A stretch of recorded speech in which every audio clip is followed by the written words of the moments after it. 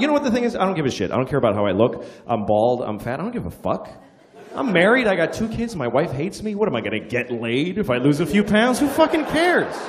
Like I'm going to get mad pussy if I suddenly look better? No. That shit is over for me forever. And I'm glad. I really am. I'm relieved. Now when I see a beautiful girl walking down the street, I'm like, hey, fuck you. I don't give a shit. Fuck you. Go fuck somebody else. I'll jerk off to you later. Probably have a better time.